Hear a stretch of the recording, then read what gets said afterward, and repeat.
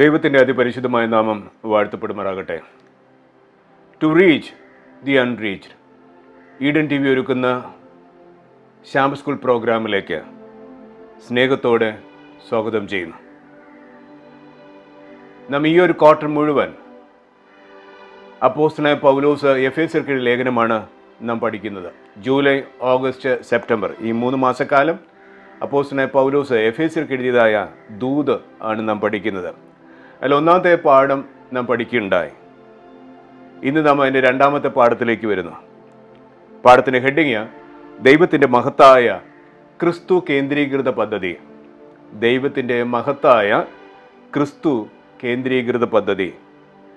മനപ്പാഠവാക്യം എഫേസ്യർക്ക് ലേഖനം 1-ാം അധ്യായം അതിൻ്റെ 13-ാമത്തെ വാക്യമാണ് മനപ്പാഠവാക്യം. എഫേസ്യർക്ക് ലേഖനം 1-ാം അധ്യായം അതിൻ്റെ 13-ാമത്തെ വാക്യം അതിപ്രകാരം പറയുന്നു: സ്വർഗത്തിലെ സകല ആത്മീക അനുഗ്രഹത്താലും നമ്മെ ക്രിസ്തുവിൽ അനുഗ്രഹിച്ചിരിക്കുന്ന നമ്മുടെ കർത്താവായ യേശു ക്രിസ്തുവിൻ്റെ ദൈവവും പിതാവുമായവൻ വാഴ്ത്തപ്പെട്ടവൻ. എഫേസ്യർക്ക് ലേഖനം 1-ാം അധ്യായം അതിൻ്റെ 3-ാം വാക്യമാണ് മനപ്പാഠവാക്യം. അതിപ്രകാരം പറയുന്നു: സ്വർഗത്തിലെ സകല ആത്മീക അനുഗ്രഹത്താലും നമ്മെ ക്രിസ്തുവിൽ അനുഗ്രഹിച്ചിരിക്കുന്ന നമ്മുടെ കർത്താവായ യേശു ക്രിസ്തുവിൻ്റെ ദൈവവും പിതാവുമായവൻ വാഴ്ത്തപ്പെട്ടവൻ.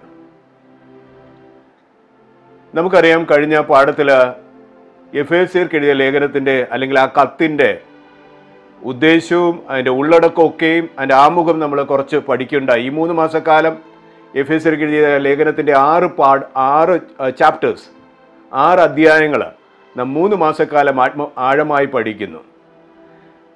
നാം കഴിഞ്ഞ ആഴ്ച എന്തിനാണ് എഫേസ്യർക്ക് പൗലോസ് അപ്പോസ്തലൻ AD 62 റോമിൽ തടവിലായിരിക്കുന്ന സമയത്ത് കത്തെഴുതിയത്? അതിൻ്റെ ഉദ്ദേശം എന്താണ്? പൗലോസ് എന്തിനാണ് റോമിൽ തടവിലായിരിക്കുന്ന സമയത്ത് AD 62 കത്തെഴുതിയത്? 2 ലക്ഷ്യങ്ങൾക്ക് വേണ്ടിയാണ് പൗലോസ് കത്തെഴുതിയത്. ഒന്ന്, എഫേസ്യർക്കുള്ള ദൈവത്തോടുള്ള സ്നേഹം കുറഞ്ഞു പോകാതിരിക്കാൻ. എഫേസ്യ ജനത്തിൻ്റെ ദൈവത്തോടുള്ള സ്നേഹം കുറഞ്ഞു പോകാതിരിക്കാൻ. 2, അവരുടെ ഇടയിൽ പിൽക്കാലത്ത് വിപരീത ഉപദേശം നുഴഞ്ഞു ചെല്ലുമെന്നും അങ്ങനെ അവരുടെ ജീവിതത്തിൽ വിശ്വാസത്യാഗം സംഭവിക്കും എന്നോർത്തിട്ട് അവരുടെ ജീവിതത്തിൽ ഒരിക്കലും വിശ്വാസത്യാഗം സംഭവിക്കാതിരിക്കാൻ പൗലോസ് കത്തെഴുതി. കത്തിൻ്റെ ലക്ഷ്യം 2 കാര്യങ്ങളാണ്. ഒന്ന്, ദൈവത്തോടുള്ള സ്നേഹം, എഫേസ്യ ജനത്തിൻ്റെ സ്നേഹം കുറഞ്ഞു പോകാതിരിക്കാൻ. 2, അവരുടെ ജീവിതത്തിൽ വിശ്വാസത്യാഗം സംഭവിക്കാതിരിക്കാൻ. ഇന്ന് ദൈവത്തിൻ്റെ മഹത്തായ ക്രിസ്തു കേന്ദ്രീകൃത പദ്ധതി, God's grand Christ centred plan, അതിനെക്കുറിച്ച് നാം പഠിക്കുന്നു. ആമുഖത്തിൽ ചന്ദ്രനിൽ ആദ്യമായിട്ട് കാലുകുത്തി നടന്നതായ വ്യക്തിയെ നമുക്ക് എല്ലാവർക്കും അറിയാം, നീൽ ആംസ്ട്രോങ് അല്ലേ? ചന്ദ്രനിൽ ആദ്യമായിട്ട് കാലുകുത്തി നടന്നതായ വ്യക്തിയെ നമുക്ക് എല്ലാവർക്കും അറിയാം, നീൽ ആംസ്ട്രോങ്.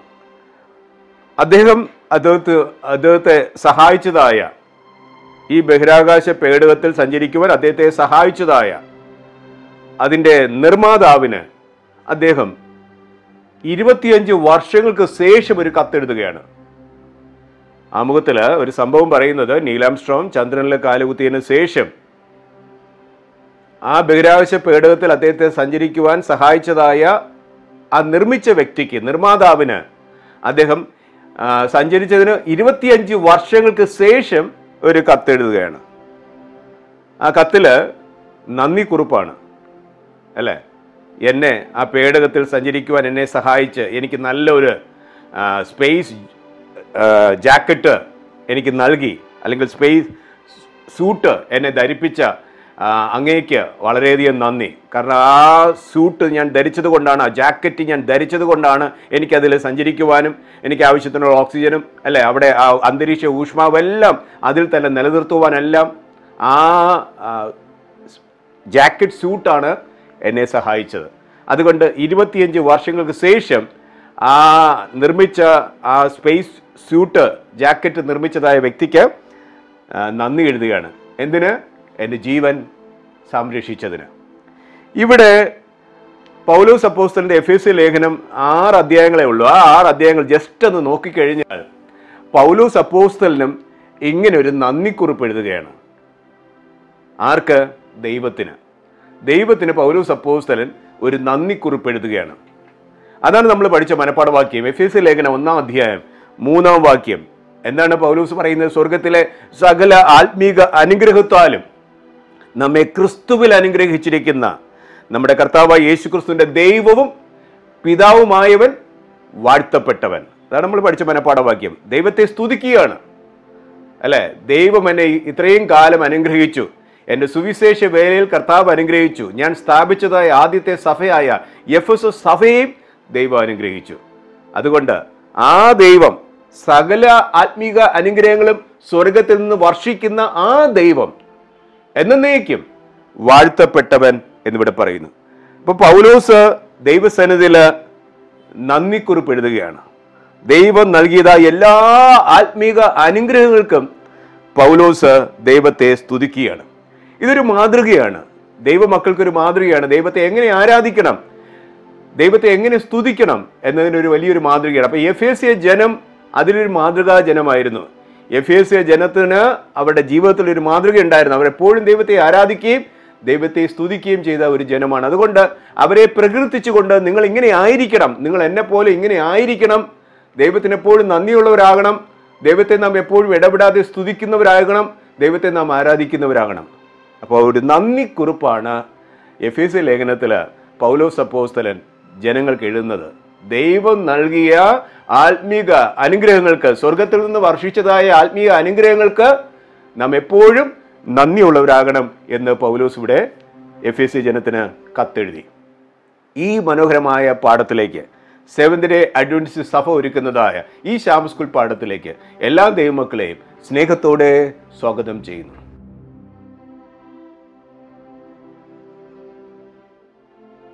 ഞായറാഴ്ചത്തെ ഭാഗത്തേക്ക് വരാം. ഞായറാഴ്ച പഠിക്കുന്ന ഹെഡിങ് ക്രിസ്തുവിൽ തിരഞ്ഞെടുക്കപ്പെടുകയും അംഗീകരിക്കപ്പെടുകയും ചെയ്തു. ഞായറാഴ്ച പഠിക്കുന്ന ഹെഡിങ് ക്രിസ്തുവിൽ തിരഞ്ഞെടുക്കപ്പെടുകയും അംഗീകരിക്കപ്പെടുകയും ചെയ്തു. നാം ആമുഖത്തിൽ പറഞ്ഞതുപോലെ പൗലോസ് അപ്പോസ്തലൻ ദൈവത്തിന് സകല ആത്മീക അനുഗ്രഹങ്ങൾക്കും നന്ദി പറയുകയാണ്. ദൈവം നടത്തിയ വിധങ്ങൾക്ക്, സുവിശേഷ പ്രവർത്തനങ്ങളിൽ ദൈവം സഹായിച്ചതിന്, പൗലോസ് സ്ഥാപിച്ചതായ സഭയിലെ ജനങ്ങൾ ദൈവത്തോട് നന്ദിയുള്ളവരായി മാറുന്നത് കൊണ്ട് പൗലോസ് അപ്പോസ്തലൻ ദൈവത്തിന് നന്ദി പറയുകയാണ്, സ്തുതിക്കുകയാണ്. ഇവിടെ ക്രിസ്തുവിൽ തിരഞ്ഞെടുക്കപ്പെടുകയും അംഗീകരിക്കപ്പെടുകയും ചെയ്തതുകൊണ്ട്, ആ ഹെഡിങ് അങ്ങനെയാണ്, ക്രിസ്തുവിൽ തിരഞ്ഞെടുക്കപ്പെടുകയും അംഗീകരിക്കപ്പെടുകയും ചെയ്തു. അപ്പോൾ നമ്മെ ക്രിസ്തു തിരഞ്ഞെടുക്കപ്പെടുകയും അംഗീകരിക്കപ്പെടുകയും ചെയ്യുമ്പോൾ നമ്മളിൽ നിന്ന് വരേണ്ടതായ ഒരു കാര്യമാണ് ദൈവത്തോടുള്ള നന്ദി, ദൈവത്തോടുള്ള കടപ്പാട്, സ്തുതി. അപ്പോൾ ഞായറാഴ്ചത്തെ പാഠം നമ്മെ മനസ്സിലാക്കി തരുന്നത് ക്രിസ്തു നമ്മെ തിരഞ്ഞെടുത്തു, കൂടാതെ നമ്മെ അംഗീകരിക്കുകയും ചെയ്തു. അതുകൊണ്ട് ഈ സ്വർഗത്തിലെ എല്ലാ ആത്മീക അനുഗ്രഹങ്ങളും ക്രിസ്തുവിലൂടെ ദൈവം നമുക്ക് നൽകിയത് കൊണ്ട് ആ ദൈവം വാഴ്ത്തപ്പെട്ടവൻ, അല്ലേ? അത് അംഗീകരിക്കുകയാണ്. പൗലോസ് വ്യക്തമായി പറയുന്നു, അനുഗ്രഹങ്ങൾ പൊതുവെ നമുക്ക് ലഭിക്കുന്നത് പരിശുദ്ധാത്മാവിലൂടെയാണ്, അല്ലേ? അനുഗ്രഹങ്ങളെല്ലാം ആത്മീയമാണ്, അനുഗ്രഹങ്ങൾ ആത്മീയമായ കാര്യങ്ങളാണ്. ഈ ആത്മീയ അനുഗ്രഹങ്ങൾ ലഭിക്കണമെങ്കിൽ പരിശുദ്ധാത്മാവിലൂടെയാണ് നമുക്ക് ലഭിക്കുന്നത്, ആത്മാവിലൂടെയാണ് നമുക്ക് ലഭിക്കുന്നത്. അപ്പോൾ പരിശുദ്ധാത്മാവിന്റെ പ്രവർത്തനമാണ് സഭയ്ക്കുള്ളിൽ നടക്കുന്നത്. എഫേസ്യ സഭയ്ക്ക് ഉള്ളിൽ നടക്കുന്നത് പരിശുദ്ധാത്മാവിന്റെ പ്രവർത്തനമാണ്. പരിശുദ്ധാത്മാവിന്റെ പ്രവർത്തനം സഭയ്ക്കുള്ളിൽ നടക്കുമ്പോഴാണ് നമുക്ക് നന്ദി പറയുവാനുള്ളതായ ഒരു വ്യഗ്രത അല്ലെങ്കിൽ ഒരു താല്പര്യം ഉണ്ടാകുന്നത്. അത് പൗലോസ് വ്യക്തമായി പറയുകയാണ്. അപ്പോൾ പൗലോസ് പറയുന്നു, ദൈവം നൽകിയതായ എല്ലാ ആത്മീക അനുഗ്രഹങ്ങൾക്കും, ക്രിസ്തുവിൽ നൽകപ്പെട്ടിരിക്കുന്ന എല്ലാ ആത്മീക അനുഗ്രഹങ്ങൾക്കും നന്ദി പറയണം. ഈ പ്രവർത്തനം നടക്കുന്നത് പരിശുദ്ധാത്മാവിലൂടെയാണ്. അതുകൊണ്ട് പരിശുദ്ധാത്മാവ് നമ്മുടെ ജീവിതത്തിൽ പ്രവർത്തിക്കുമ്പോഴാണ് ഇങ്ങനൊരു മാറ്റം നമ്മുടെ ഇടയിൽ ഉണ്ടാകുന്നത്. എഫേസ്യ ലേഖനം 1-ാം അധ്യായം 13-14 വാക്യങ്ങൾ വായിക്കുമ്പോൾ, എഫേസ്യ ലേഖനം 1-ാം അധ്യായം 13-14 വാക്യങ്ങൾ വായിക്കുമ്പോൾ, അവനിൽ നിങ്ങൾക്കും നിങ്ങളുടെ രക്ഷയെക്കുറിച്ചുള്ള സുവിശേഷം എന്ന സത്യവചനം നിങ്ങൾ കേൾക്കുകയും അവനിൽ വിശ്വസിക്കുകയും ചെയ്തിട്ട് തൻ്റെ സ്വന്തം ജനത്തിൻ്റെ വീണ്ടെടുപ്പിന് വേണ്ടി തൻ്റെ മഹത്വത്തിൻ്റെ പുകഴ്ചയ്ക്കായിട്ട് നമ്മുടെ അവകാശത്തിൻ്റെ അച്ചാരമായ വാഗ്ദത്തത്തിൽ പരിശുദ്ധാത്മാവിനാൽ മുദ്രയിട്ടിരിക്കുന്നു എന്നിവിടെ പറയുന്നു. അപ്പോൾ ദൈവം നമ്മെ പരിശുദ്ധാത്മാവിനാൽ മുദ്രയിട്ടിരിക്കുകയാണ്. ദൈവത്തിന് വേണ്ടി പ്രവർത്തിക്കുവാൻ, ദൈവത്തിന് വേണ്ടി വൻ കാര്യങ്ങളെ ചെയ്യുവാൻ സത്യവചനം ശ്രദ്ധിച്ച നമ്മെ ഓരോരുത്തരെയും പരിശുദ്ധാത്മാവിനാൽ മുദ്രയിട്ടിരിക്കുന്നു എന്നിവിടെ പറയുന്നു.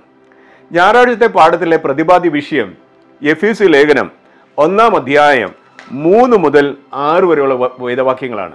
ഞായറാഴ്ചത്തെ പാഠത്തിലെ പ്രതിപാദ്യ വിഷയം എഫേസ്യ ലേഖനം 1-ാം അധ്യായം 3 മുതൽ 6 വരെയുള്ള വേദവാക്യങ്ങളാണ്. നമ്മൾ മനപ്പാഠവാക്യത്തിൽ പറഞ്ഞതുപോലെ സ്വർഗത്തിലെ സകല ആത്മീയ അനുഗ്രഹത്താലും നമ്മെ ക്രിസ്തുവിൽ അനുഗ്രഹിച്ചിരിക്കുന്ന നമ്മുടെ കർത്താവായ യേശു ക്രിസ്തുവിന്റെ ദൈവവും പിതാവുമായവൻ വാഴ്ത്തപ്പെട്ടവൻ. 4-ാം വാക്യം പറയുന്നത്, 4-ാം വാക്യം, നാം തന്റെ സന്നിധിയിൽ വിശുദ്ധരും നിഷ്കളങ്കരും ആകേണ്ടതിന് അവൻ ലോകസ്ഥാപനത്തിനു മുമ്പേ നമ്മെ അവനിൽ തിരഞ്ഞെടുത്തു. അല്ലെ, 4-ാം വാക്യം പ്രത്യേകിച്ച് വായിക്കുക. 4-ാം വാക്യം പറയുന്നു, നാം തന്റെ സന്നിധിയിൽ ആരാകാൻ? വിശുദ്ധരും നിഷ്കളങ്കരും ആകേണ്ടതിന് ദൈവം നമ്മെ ലോകസ്ഥാപനത്തിന് മുമ്പേ അവൻ നമ്മെ തിരഞ്ഞെടുത്തു. ഇനി 5-ാം വാക്യം പറയുന്നു, തിരുഹിതത്തിന്റെ പ്രസാദപ്രകാരം യേശുക്രിസ്തു മുഖാന്തരം നമ്മെ ദത്തെടുക്കേണ്ടതിന്. അല്ലെ, അവിടെ ദത്തെടുക്കുന്ന ഒരു പ്രക്രിയ അവിടെ പറയുകയാണ്. അവൻ പ്രിയനായവനിൽ നമുക്ക് സൗജന്യമായി നൽകിയ തന്റെ കൃപാമഹത്വത്തിന്റെ പുകഴ്ചയ്ക്കായി സ്നേഹത്തിൽ നമ്മെ മുൻ നിയമിക്കുകയും ചെയ്തുവല്ലോ എന്നിവിടെ പറയുന്നു. അപ്പോൾ ഞായറാഴ്ചത്തെ പാഠത്തിൽ എഫേസ്യ ലേഖനം 1-ാം അധ്യായം 3 മുതൽ 6 വരെയുള്ള വേദവാക്യങ്ങളാണ് പ്രതിപാദ്യ വിഷയം. എഫേസ്യ ലേഖനം 1-ാം അധ്യായം 3 മുതൽ 6 വരെ. ഈ വാക്യങ്ങൾ വായിക്കുമ്പോൾ ക്രിസ്തുവിൽ നാം ആരാണ്? ക്രിസ്തുവിൽ നാം ആരാണ്? ദൈവം നമ്മെ എങ്ങനെയാണ് കാണുന്നത്? ക്രിസ്തുവിൽ നാം ആരായിട്ടാണ് ദൈവം നമ്മെ കാണുന്നത്? ഇവിടെ ക്രിസ്തുവിൽ നാം ആരാണ്? എഫേസ്യ ലേഖനം 1-ാം അധ്യായം 3 മുതൽ 6 വരെയുള്ള വേദവാക്യങ്ങൾ വായിക്കുമ്പോൾ, 1, ക്രിസ്തുവിൽ നാം അനുഗ്രഹിക്കപ്പെട്ടവർ. ആ 1-ാം അധ്യായം 3 മുതൽ 6 വരെയുള്ള വേദവാക്യങ്ങൾ വായിക്കുമ്പോൾ ഇത് വ്യക്തമായി പറയുന്നു. ക്രിസ്തുവിൽ നാം ആരാണ്? നമുക്കൊരു ഐഡന്റിറ്റി വേണം, അല്ലെ? സഭയ്ക്ക് ഒരു ഐഡന്റിറ്റി വേണം, ദൈവമക്കൾക്ക് ഒരു ഐഡന്റിറ്റി വേണം, നമ്മെ തിരിച്ചറിയണം ലോകം. ഇവിടെ പറയുന്നത് ക്രിസ്തുവിൽ നാം ആരാണ്? 1, ക്രിസ്തുവിൽ നാം അനുഗ്രഹിക്കപ്പെട്ടവർ. 2, ക്രിസ്തുവിൽ നാം വിശുദ്ധരാണ്. ഈ ലേഖനം പൗലോസ് എഴുതുന്നത്, അല്ലെങ്കിൽ ഈ കത്ത് എഴുതുന്നത് വിശുദ്ധന്മാർക്കും വിശ്വാസികളുമായവർക്കാണ്. എഫേസ്യ സഭയുടെ വിശുദ്ധന്മാർക്കും വിശ്വാസികളുമായവർക്കാണ് ഈ കത്ത് പൗലോസ് സ്നേഹത്തോടെ എഴുതുന്നത്. അപ്പൊ ഇവിടെ പറയുന്നു ക്രിസ്തുവിൽ നാം ആരാ? 1 പറയുന്നു നാം അനുഗ്രഹിക്കപ്പെട്ടവർ, 2 പറയുന്നു നാം വിശുദ്ധർ, വീണ്ടും പറയുന്നു ക്രിസ്തുവിൽ നാം നിഷ്കളങ്കർ. ക്രിസ്തുവിൽ നാം നിഷ്കളങ്കർ. വീണ്ടും പറയുന്നു നാം ക്രിസ്തുവിൽ നമ്മെ ലോകസ്ഥാപനത്തിന് മുമ്പേ തിരഞ്ഞെടുക്കപ്പെട്ടവർ. ക്രിസ്തുവിൽ നമ്മെ ലോകസ്ഥാപനത്തിന് മുമ്പേ നമ്മെ എന്ത് ചെയ്തു? തിരഞ്ഞെടുക്കപ്പെട്ടവർ. വീണ്ടും പറയുന്നു ക്രിസ്തുവിൽ ദൈവം നമ്മെ അഡോപ്റ്റ് ചെയ്തിരിക്കുന്നു, ദത്തെടുത്തിരിക്കുന്നു. പാപത്തിന്റെ അടിമത്തത്തിൽ നിന്ന് ദൈവം നമ്മെ എന്ത് ചെയ്തിരിക്കുന്നു? ദത്തെടുത്തിരിക്കുന്നു, ദത്തെടുക്കപ്പെട്ടവർ. ലാസ്റ്റ് പറയുന്നു ക്രിസ്തുവിൽ അവൻ പ്രിയനായവനിൽ നമ്മെ സ്നേഹിച്ചിരിക്കുന്നു. ക്രിസ്തുവിൽ നമ്മെ എന്ത് ചെയ്തിരിക്കുന്നു? സ്നേഹിച്ചിരിക്കുന്നു. അപ്പോൾ നമ്മുടെ ഐഡന്റിറ്റി പൗലോസ് അപ്പോസ്തലൻ വ്യക്തമായി എഫേസ്യ ലേഖനം 1-ാം അധ്യായം 3 മുതൽ 6 വരെയുള്ള വേദവാക്യങ്ങളിൽ നാം ആരാണ് എന്നിവിടെ പറയുന്നു. നാം ആരാണ്? ക്രിസ്തുവിൽ നാം അനുഗ്രഹിക്കപ്പെട്ടവർ, ക്രിസ്തുവിൽ നാം വിശുദ്ധർ, ക്രിസ്തുവിൽ നാം നിഷ്കളങ്കർ, ക്രിസ്തുവിൽ നാം തിരഞ്ഞെടുക്കപ്പെട്ടവർ, ക്രിസ്തുവിൽ നാം ദത്തെടുക്കപ്പെട്ടവർ, ക്രിസ്തുവിൽ സ്നേഹത്തിൽ നമ്മെ അംഗീകരിച്ചിരിക്കുന്നു എന്നിവിടെ പറയുന്നു. വീണ്ടും ഞായറാഴ്ചത്തെ പാഠത്തിൽ എഫേസ്യ ലേഖനം നോക്കിക്കഴിഞ്ഞാൽ ഈ സ്വർഗം, സ്വർഗങ്ങളിൽ, സ്വർലോകം എന്നൊക്കെയുള്ള പദങ്ങൾ അവിടെ പറയുന്നു. വാക്കുകൾ ശ്രദ്ധിക്കുക. എഫേസ്യ ലേഖനം 6 അധ്യായങ്ങളുള്ളതിൽ സ്വർഗത്തെക്കുറിച്ച് വലിയ പ്രാധാന്യം കൊടുക്കുന്നു. സ്വർഗം, സ്വർഗങ്ങളിൽ എന്ന് പറയുന്നു, സ്വർലോകങ്ങളിൽ എന്ന് പറയുന്നു. പുതിയ നിയമത്തിൽ എഫേസ്യ ലേഖനത്തിൽ സ്വർലോകം എന്ന വാക്ക് എഫേസ്യ ലേഖനത്തിൽ 1 പ്രാവശ്യമേ പറയുന്നുള്ളൂ. ലേഖനം വ്യക്തമായി പറയുന്നു സ്വർലോകങ്ങൾ എന്നൊരു പദം എഫേസ്യ ലേഖനത്തിൽ ഒരിടത്ത് മാത്രമേ പറയുന്നുള്ളൂ. അപ്പൊ ഇവിടെ എന്താണ് എൻ്റെ അർത്ഥം? സ്വർഗമായാലും സ്വർഗങ്ങളിലായാലും സ്വർലോകങ്ങളിലായാലും എന്താണ് എൻ്റെ അർത്ഥം? ഇവിടെ നാം മനസ്സിലാക്കുന്നത് എന്താണ് സ്വർഗം? ദൈവമക്കൾക്കറിയാം ദൈവത്തിന്റെ വാസസ്ഥലമാണ് സ്വർഗം, അല്ലെ? അവിടെ വ്യക്തമായി സ്വർഗത്തിന്റെ പ്രത്യേകത അവിടെ പറയുന്നു, അതിന്റെ അർത്ഥത്തെക്കുറിച്ച് പറയുന്നു. എന്തിനാണ് പൗലോസ് അപ്പോസ്തലൻ ഈ വാക്കുകൾ ഉപയോഗിക്കുന്നത്? ഇവിടെ നാം മനസ്സിലാക്കുന്നത് സ്വർഗമാണ് ദൈവത്തിന്റെ വാസസ്ഥലം. 2, പിതാവിന്റെ വലതു ഭാഗത്ത് ക്രിസ്തു ഇരിക്കുന്നതും സ്വർഗത്തിലാണ്. ഇന്ന് പിതാവിന്റെ വലതു ഭാഗത്ത് ക്രിസ്തു ഇരിക്കുന്നതും സ്വർഗത്തിലാണ്. ഇനി സ്വർഗത്തിൽ നിന്നാണ്, മനപ്പാഠവാക്യം പറഞ്ഞത് എന്താണ്? സ്വർഗത്തിൽ നിന്നാണ് സകല ആത്മീക അനുഗ്രഹങ്ങളും ദൈവമക്കൾക്ക് ലഭിക്കുന്നത്, അല്ലെ? ഇനി ഭാവി കാലത്ത് നാം പോകേണ്ടതും എവിടെയാണ്? വിശുദ്ധന്മാരും വിശ്വാസികളുമായ നിഷ്കളങ്കരായ കുഞ്ഞാടുകള് എവിടേക്കാ പോകേണ്ടത്? ഈ സ്വർഗത്തിലേക്കാണ് പോകേണ്ടത്, അല്ലെ? അതുകൊണ്ട് പൗലോസ് അപ്പോസ്തലൻ തന്റെ ലേഖനത്തില് ഈ സ്വർഗം, സ്വർഗത്തിൽ, സ്വർലോകം എന്നൊക്കെ പദങ്ങളിൽ വളരെയധികം പ്രാധാന്യം കൊടുക്കുന്നു. എന്താ കാര്യം? സ്വർഗമാണ് ദൈവത്തിന്റെ വാസസ്ഥലം, സ്വർഗമാണ് ആത്മീക ശക്തികളുടെ ഉറവിടം, സ്വർഗമാണ് അനുഗ്രഹങ്ങളുടെ വാസസ്ഥലം, സ്വർഗമാണ് ക്രിസ്തു വസിക്കുന്ന മണ്ഡലം. അതുകൊണ്ട് ഇവിടേക്കാണ് ദൈവമക്കള് പോകേണ്ടത്, നോക്കി പാർക്കേണ്ടത്. അതുകൊണ്ട് ഈ പദത്തിന് വലിയധികം പ്രാധാന്യം ഇവിടെ കൊടുക്കുന്നു. അപ്പോൾ ഞായറാഴ്ചത്തെ പാഠത്തിൽ നമ്മൾ പഠിച്ചത് ക്രിസ്തു നമ്മെ അംഗീകരിക്കപ്പെടുകയും ക്രിസ്തു നമ്മെ തിരഞ്ഞെടുക്കുകയും ചെയ്തു, അല്ലെ? ദൈവത്തിന്റെ മക്കളായി ക്രിസ്തു നമ്മെ തിരഞ്ഞെടുക്കുകയും അംഗീകരിക്കുകയും പെടുകയും ചെയ്തു എന്നാണ് ഞായറാഴ്ചത്തെ പാഠം നമ്മെ പഠിപ്പിച്ചത്.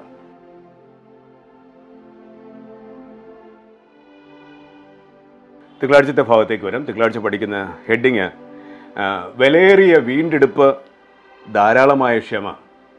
വിലയേറിയ വീണ്ടെടുപ്പ്, ധാരാളമായ ക്ഷമ. തിങ്കളാഴ്ചത്തെ പാഠത്തിൽ പൗലോസ് പറയുന്നത് എഫേസ്യരുടെ ജീവിതത്തിൽ, അല്ലെങ്കിൽ നമ്മുടെ എല്ലാവരുടെയും ജീവിതത്തിൽ പാപം നിറഞ്ഞ ജീവിതത്തിലാണ് നാം എല്ലാവരും ആയിരിക്കുന്നത്, അല്ലേ? പാപം ആധിപത്യം പുലർത്തുന്ന ഒരു ജീവിതത്തിലാണ് നാം എല്ലാവരും ആയിരിക്കുന്നത്. അത് തന്നെയാണ് എഫേസ്യരുടെ ജനത്തിലുമുള്ള പ്രത്യേകത. അപ്പോൾ ഇവിടെ എഫേസ്യ ലേഖനം 2-ാം അധ്യായം എടുക്കുമ്പോൾ തന്നെ അതിക്രമങ്ങളാലും പാപങ്ങളാലും മരിച്ചവരായിരുന്ന നമ്മെ ക്രിസ്തുവിലൂടെ വീണ്ടെടുത്തു എന്നിവിടെ പറയുന്നു, അല്ലേ? എഫേസ്യ ലേഖനം 2-ാം അധ്യായം എടുക്കുമ്പോൾ തന്നെ അവിടെ പറയുന്നു, അതിക്രമങ്ങളാലും പാപങ്ങളാലും മരിച്ചവരായിരുന്നു നാം ഒരു കാലത്ത്. അതിൽ നിന്ന് നമ്മെ ദൈവം എന്ത് ചെയ്തു? വീണ്ടെടുത്തു. അപ്പോൾ ഒരു കാര്യം പ്രത്യേകം ശ്രദ്ധിക്കുക, നാം പാപത്തിൻ്റെ അടിമകളാണ്. നാം പാപത്തിൻ്റെ അടിമകളാണ്. ഈ പാപത്തിൽ നിന്ന് നമുക്ക് സ്വയം മോചിപ്പിക്കുവാൻ നമ്മെ കൊണ്ട് സാധ്യമല്ല. വാക്കുകൾ ശ്രദ്ധിക്കുക, നാം പാപത്തിൻ്റെ അടിമകളാണ്. ഈ പാപത്തിൽ നിന്ന് നമുക്ക് സ്വയം രക്ഷപ്പെടുവാൻ നമുക്കൊരിക്കലും സാധ്യമല്ല. നമുക്കൊരു രക്ഷകൻ ആവശ്യമാണ്, അല്ലെങ്കിൽ നമുക്കൊരു രക്ഷ ആവശ്യമാണ്, അല്ലെങ്കിൽ ഒരു വീണ്ടെടുപ്പ് ആവശ്യമാണ്. അപ്പോൾ ഇവിടെ 2 കാര്യങ്ങളാണ് പൗലോസ് അപ്പോസ്തലൻ തിങ്കളാഴ്ചത്തെ പാഠത്തിൽ പറയുന്നത്. ഒന്ന് വീണ്ടെടുപ്പ്, മറ്റൊന്ന് ധാരാളമായ ക്ഷമ, അല്ലേ? ഹെഡിങ് അതല്ലേ പറയുന്നേ? ഒന്ന് വീണ്ടെടുപ്പ്. പൗലോസ് നൽകുന്ന 2 അനുഗ്രഹങ്ങൾ എന്തൊക്കെയാണ്? എഫേസ്യ ലേഖനത്തിൽ തിങ്കളാഴ്ചത്തെ പാഠത്തിൽ പൗലോസ് 2 ആത്മീക അനുഗ്രഹങ്ങളാണ് നമുക്ക് നൽകുന്നത്. ഒന്ന്, നാം പാപത്തിൽ അടിമയായിരുന്നു, അതിൽ നിന്നുള്ളതായ ഒരു മോചനം അല്ലെങ്കിൽ ഒരു വീണ്ടെടുപ്പ്. 2, ദൈവം നൽകുന്നത് ക്ഷമ, അല്ലേ? നമ്മുടെ കഴിഞ്ഞകാല പാപങ്ങളെ എന്ത് ചെയ്യുന്നു? ദൈവം മായ്ച്ചു കളയുന്നു, ക്ഷമിച്ചിരിക്കുന്നു. അപ്പോൾ 2 ആത്മീയ അനുഗ്രഹങ്ങളാണ് തിങ്കളാഴ്ചത്തെ പാഠത്തിൽ പൗലോസ് നമ്മെ പഠിപ്പിക്കുന്നത്. ഒന്ന് വിലയേറിയതായ, അല്ലെ, അത് നമുക്ക് വില കൽപ്പിക്കാൻ കഴിയാത്തതായ വീണ്ടെടുപ്പാണ്, അമൂല്യമാണ്, വിലയേറിയ വീണ്ടെടുപ്പും. മറ്റൊന്ന് മനുഷ്യൻ ക്ഷമിക്കുന്ന പോലെയല്ല, ധാരാളമായ ക്ഷമ. ഈ 2 അനുഗ്രഹങ്ങളെ കുറിച്ചാണ് ഇവിടെ പറയുന്നത്. അപ്പോൾ ഇവിടെ പൊതുവെ നാം ശ്രദ്ധിക്കുക, വീണ്ടെടുപ്പ്, അല്ലെ, പാപത്തിൽ നിന്നുള്ള വീണ്ടെടുപ്പ് അത് വിലയേറിയതാണ്. എഫേസ്യ ലേഖനം 1-ാം അധ്യായം 7-8 വാക്യങ്ങൾ ഇപ്രകാരം പറയുന്നു. എഫേസ്യ ലേഖനം 1-ാം അധ്യായം 7-8 വാക്യങ്ങൾ അത് പറയുന്നത്, അവനിൽ നമുക്ക് അവൻ്റെ രക്തത്താൽ അതിക്രമങ്ങളുടെ മോചനമെന്ന വീണ്ടെടുപ്പുണ്ട്. അവനിൽ നമുക്ക് അവൻ്റെ രക്തത്താൽ അതിക്രമങ്ങളുടെ മോചനമെന്ന വീണ്ടെടുപ്പുണ്ട്. അതവൻ നമുക്ക് താൻ ധാരാളമായി കാണിച്ച കൃപാധന പ്രകാരം സകല ജ്ഞാനവും വിവേകവുമായി നൽകിയിരിക്കുന്നു എന്നിവിടെ പറയുന്നു. അപ്പോൾ കർത്താവിൻ്റെ രക്തത്താൽ, കാൽവരിയിലെ രക്തത്താൽ അതിക്രമങ്ങളുടെ മോചനമെന്ന എന്തുണ്ട്? വീണ്ടെടുപ്പുണ്ട് എന്നിവിടെ പറയുന്നു, അല്ലേ? അപ്പോൾ കർത്താവിൻ്റെ രക്തം നമ്മെ പാപത്തിൽ നിന്ന് വീണ്ടെടുത്തു. അതൊരു വിലയേറിയ വീണ്ടെടുപ്പാണ്. അത് വില കൊണ്ട് നമുക്ക് നൽകാൻ കഴിയില്ല, അത് അമൂല്യമാണ്, അല്ലേ? നമുക്ക് സങ്കല്പിക്കുന്നതിനും അപ്പുറമുള്ള വിലയാണ് അതിനുള്ളത്. ആ വീണ്ടെടുപ്പാണ് ദൈവം നമുക്ക് നൽകിയത്. ഇവിടെ വീണ്ടെടുപ്പ് എന്ന പദം ഗ്രീക്ക് പദമായ അപ്ലോട്രോസിസ് എന്ന പദത്തെയാണ് ഇവിടെ ഉദ്ദേശിക്കുന്നത്. എന്താണ് വീണ്ടെടുപ്പ്? പൊതുവെ പഴയ നിയമത്തിലെ വീണ്ടെടുപ്പ് എന്ന് പറയുമ്പോൾ ഒരു അടിമയെ സ്വതന്ത്രമാക്കുക, വില കൊടുത്ത് വാങ്ങി അവനെ സ്വതന്ത്രനാക്കുക. പഴയ നിയമ ചരിത്രം നമ്മൾ വായിക്കുമ്പോൾ വീണ്ടെടുപ്പ് എന്ന് പറയുമ്പോൾ ഒരു അടിമയായ വ്യക്തിയെ വില കൊടുത്ത് അവനെ എന്ത് ചെയ്യുക? സ്വതന്ത്രനാക്കുക, അല്ലെങ്കിൽ പരസ്യമായി ലേലം ചെയ്ത് വാങ്ങുക. അല്ലെങ്കിൽ എന്താണ് അതിൻ്റെ അർത്ഥം? പരസ്യമായി ലേലം ചെയ്ത് വാങ്ങുക, അവനെ വീണ്ടെടുക്കുകയാണ്, അല്ലെ? ഒരു ദാസനായിട്ട് അവനെ എടുക്കുകയാണ്. ഇതാണ് പൊതുവെ പഴയ നിയമത്തിലെ അർത്ഥം. എന്താണ് പുതിയ നിയമത്തിൽ വീണ്ടെടുപ്പ് എന്ന വാക്കിൻ്റെ അർത്ഥം? പുതിയ നിയമത്തിൽ വീണ്ടെടുപ്പ് എന്ന് പറയുമ്പോൾ അടിമകളെ സ്വതന്ത്രമാക്കുകയാണ്. വാക്കുകൾ ശ്രദ്ധിക്കുക. പുതിയ നിയമത്തിൽ എന്താണ് വീണ്ടെടുപ്പ്? പുതിയ നിയമത്തിലെ വീണ്ടെടുപ്പ് എന്ന് പറയുമ്പോൾ അടിമകളെ നാം സ്വതന്ത്രമാക്കുകയാണ്. അതിൻ്റെ അർത്ഥം നാം ഇനി ഒരിക്കലും അടിമയല്ല. നാം ഇനി ഒരിക്കലും എന്തല്ല? അടിമയല്ല. നാം സ്വതന്ത്രനാണ്. എങ്ങനെ? കർത്താവിൻ്റെ രക്തത്താൽ, കർത്താവിൻ്റെ വിലയേറിയ രക്തത്താൽ നമ്മെ വീണ്ടെടുത്തിരിക്കുകയാണ്. പാപത്തിൽ നിന്ന് നമ്മെ വീണ്ടെടുത്തിരിക്കുന്നു. നാം ഇനി ആരാണ്? സ്വതന്ത്രരാണ്. അല്ലേ? നാം ഇനി ആരാണ്? സ്വാതന്ത്ര്യം പ്രാപിച്ചവരാണ്. ഇതാണ് പൗലോസ് എഫേസ്യ സഭയ്ക്ക് നൽകുന്ന ദൂത്. അല്ലേ? ദൈവം നമുക്ക് തൻ്റെ രക്തത്താൽ നമ്മെ വിലയ്ക്ക് വാങ്ങിയിരിക്കുന്നു. ദൈവം തൻ്റെ രക്തത്താൽ നമ്മെ എന്ത് ചെയ്തിരിക്കുന്നു? വിലയ്ക്ക് വാങ്ങിയിരിക്കുന്നു. ഇനി നമുക്ക് സ്വാതന്ത്ര്യമുണ്ട്, അന്തസ്സുമുണ്ട്. വാക്കുകൾ ശ്രദ്ധിക്കുക. നമുക്കിനി സ്വാതന്ത്ര്യമുണ്ട്, അന്തസ്സുമുണ്ട്. അതുകൊണ്ട് നാം ഇനി ആരും അടിമകളല്ല. നാം ഇനി ആരും എന്തല്ല? അടിമകളല്ല. അപ്പൊ ഇവിടെ ഒരു കാര്യം പ്രത്യേകിച്ച് ലേഖകൻ പറയുന്നത്, നാം വീണ്ടെടുക്കുമ്പോൾ ഒരു വസ്തുവായിട്ടല്ല നമ്മെ പരിഗണിക്കുന്നത്, മറിച്ച് ഒരു വ്യക്തിയായിട്ടാണ്. വസ്തുവായിട്ടല്ല നമ്മെ പിന്നെ പരിഗണിക്കുന്നത്, മറിച്ച് ദൈവം നമ്മെ വീണ്ടെടുക്കുമ്പോൾ നമ്മെ പരിഗണിക്കുന്നത് ഒരു വ്യക്തിയായിട്ടാണ്. ഇനി ഭൂമിയുടെ അടിമയായിട്ടല്ല നമ്മെ ദൈവം വീണ്ടെടുക്കുന്നത്, സ്വർഗത്തിലെ പൗരനാകുവാനാണ് നമ്മെ ദൈവം വീണ്ടെടുക്കുന്നത്. കർത്താവിൻ്റെ രക്തത്താൽ, നമ്മെ വിലയേറിയ രക്തത്താൽ നമ്മെ വീണ്ടെടുക്കുന്നത് ഒരിക്കലും ഭൂമിയുടെ അടിമയായി, സാത്താന്റെ അടിമയായി ജീവിക്കുവാനല്ല, മറിച്ച് അവനെ സ്വർഗത്തിലെ പൗരനാക്കി മാറ്റുവാനാണ് ദൈവം നമ്മെ വീണ്ടെടുക്കുന്നത്. അപ്പോൾ വീണ്ടെടുപ്പിന്റെ വില എന്ന് പറയുന്നത് നമുക്കൊരിക്കലും ഉൾക്കൊള്ളാൻ കഴിയാത്ത വിലയാണ്. അല്ലേ? അത് വിലയേറിയ വിലയാണ്. കർത്താവിൻ്റെ രക്തത്താൽ നമ്മെ വീണ്ടെടുത്തിരിക്കുകയാണ്. കാൽവരിയിലെ രക്തത്താൽ ദൈവം നമ്മെ എന്തിരിക്കുകയാണ്? വീണ്ടെടുത്തിരിക്കുകയാണ്. നമ്മുടെ ഭൂതകാലവും എല്ലാം മായ്ച്ചു കളഞ്ഞിട്ട്, കഴിഞ്ഞകാല ജീവിതത്തിലെ എല്ലാ കുറവുകളെയും ദൈവം മായ്ച്ചു കളഞ്ഞിട്ട് കർത്താവിൻ്റെ വിലയേറിയ രക്തത്താൽ ആ പാപത്തിൽ നിന്ന് നമ്മെ എന്ത് ചെയ്തിരിക്കുന്നു? വിലയ്ക്ക് വാങ്ങിയിരിക്കുന്നു. കൊലോസ്യ ലേഖനത്തിൽ 2-ാം അധ്യായം അതിൻ്റെ 13-14 വാക്യങ്ങൾ. കൊലോസ്യ ലേഖനം 2-ാം അധ്യായം അതിൻ്റെ 14-ാം വാക്യം. കൊലോസ്യ ലേഖനം 2-ാം അധ്യായം 14-ാം വാക്യം. അതിക്രമങ്ങളൊക്കെയും നമ്മോട് ക്ഷമിച്ച് ചട്ടങ്ങളാൽ നമുക്ക് വിരോധവും പ്രതികൂലവുമായിരുന്ന കയ്യെഴുത്തെല്ലാം മായ്ച്ച് ക്രൂശിൽ തറച്ച് നടുവിൽ നിന്ന് നീക്കിക്കളഞ്ഞു എന്നിവിടെ പറയുന്നു. അപ്പൊ നമ്മെ വീണ്ടെടുത്തിരിക്കുകയാണ്. പാപത്തിൽ നിന്ന് നമ്മെ എന്ത് ചെയ്തിരിക്കുന്നു? വീണ്ടെടുത്തിരിക്കുന്നു. വീണ്ടും തീത്തോസിന്റെ ലേഖനത്തിൽ പറയുന്നു. തീത്തോസിന്റെ ലേഖനം 2-ാം അധ്യായം 13-14 വാക്യങ്ങൾ. തീത്തോസിന്റെ ലേഖനം 2-ാം അധ്യായം 13-14 വാക്യം. ഭക്തികേടും പ്രപഞ്ചമോഹങ്ങളും വർജിച്ചിട്ട് ഈ ലോകത്തിൽ സുബോധത്തോടും നീതിയോടും ദൈവഭക്തിയോടും കൂടെ ജീവിച്ചു പോരേണ്ടതിന് അത് നമ്മെ ശിക്ഷിച്ച് വളർത്തുന്നു എന്നിവിടെ പറയുന്നു. അവൻ നമ്മെ സകല അധർമ്മത്തിൽ നിന്നും വീണ്ടെടുത്തു. സൽപ്രവൃത്തികളിൽ ശുഷ്കാന്തിയുള്ള ഒരു സ്വന്തം ജനമായി തനിക്ക് ശുദ്ധീകരിക്കേണ്ടതിന് തന്നെത്താൻ നമുക്ക് വേണ്ടി കൊടുത്തു എന്നിവിടെ പറയുന്നു. രക്തം നമുക്ക് വേണ്ടി ദാനമായി നൽകി. അല്ലേ? അതുകൊണ്ട് നാം ഭക്തികേടും പ്രപഞ്ചമോഹങ്ങളും ഒക്കെ വർജിച്ചിട്ട് ഈ ലോകത്തിൽ സുബോധത്തോടും നീതിയോടും നടക്കണമെന്ന് തീത്തോസിന്റെ ലേഖനത്തിൽ പറയുന്നു. വീണ്ടും കൊലോസ്യ ലേഖനം 1-ാം അധ്യായം 13-14 വാക്യങ്ങൾ. കൊലോസ്യ ലേഖനം 1-ാം അധ്യായം 13-14 വാക്യം. നമ്മെ ഇരുട്ടിന്റെ അധികാരത്തിൽ നിന്ന് വിടുവിച്ച് തൻ്റെ സ്നേഹസ്വരൂപനായ പുത്രന്റെ രാജ്യത്തിലാക്കി വെച്ചു എന്നിവിടെ പറയുന്നു. അല്ലേ? നമ്മെ ഇരുട്ടിന്റെ അധികാരത്തിൽ നിന്ന്, പാപത്തിന്റെ ഇരുട്ടിന്റെ അധികാരത്തിൽ നമ്മെ വിടുവിച്ച് തൻ്റെ സ്നേഹസ്വരൂപനായ പുത്രന്റെ രാജ്യത്തിലാക്കി നമ്മെ വെച്ചു എന്നിവിടെ പറയുന്നു. വീണ്ടും 1 പത്രോസ് 1-ാം അധ്യായം 18-19 വാക്യങ്ങൾ. 1 പത്രോസ് 1-ാം അധ്യായം 18-19 വാക്യങ്ങൾ. വ്യർത്ഥവും പിതൃ പാരമ്പര്യവുമായുള്ള നിങ്ങളുടെ നടപ്പിൽ നിന്ന് നിങ്ങളെ വീണ്ടെടുത്തിരിക്കുന്നത് പൊന്ന്, വെള്ളി മുതലായ അഴിഞ്ഞു പോകുന്ന വസ്തുക്കളെ കൊണ്ടല്ല, ക്രിസ്തു എന്ന നിർദോഷവും നിഷ്കളങ്കവുമായ കുഞ്ഞാടിൻ്റെ വിലയേറിയ രക്തം കൊണ്ടത്രേ എന്ന് നിങ്ങൾ അറിയുന്നുവല്ലോ എന്നിവിടെ പറയാം. അപ്പോൾ കർത്താവിൻ്റെ അമൂല്യമായ രക്തം, വിലയേറിയ രക്തം കൊണ്ട് പാപികളായ നമ്മെ പാപത്തിൽ നിന്ന്, ആ അടിമത്വത്തിൽ നിന്ന് നമ്മെ വീണ്ടെടുത്തിരിക്കുന്നു. അതുകൊണ്ട് നാം ഇനി ഒരിക്കലും അടിമയായ ഒരു വസ്തുവല്ല, മറിച്ച് നാം സ്വതന്ത്രരാണ്. നമുക്ക് അന്തസ്സുണ്ട്. നാം സ്വാതന്ത്ര്യം പ്രാപിച്ചവരാണ്. നാം ഇനി എങ്ങനെ ഒരുങ്ങണം? സ്വർഗത്തിലേക്ക് നല്ല പൗരന്മാരായി സ്വർഗത്തിലേക്ക് ഒരുങ്ങണമെന്നാണ് തിങ്കളാഴ്ചത്തെ പാഠം നമ്മെ പഠിപ്പിക്കുന്നത്.